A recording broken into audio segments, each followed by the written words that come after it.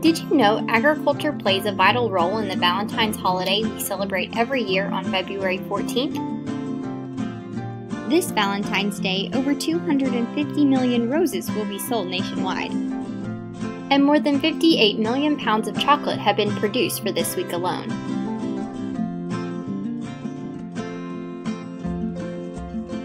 Without agriculture, there would be no flowers, chocolate-dipped fruits, sugary candies, cards, baked goods, or fancy dinners for Valentine's Day. So tonight, as you gift your loved ones, make sure to express your thanks to the farmers and agricultural producers across the United States, Texas, and right here at home, who help make this day special for all of us.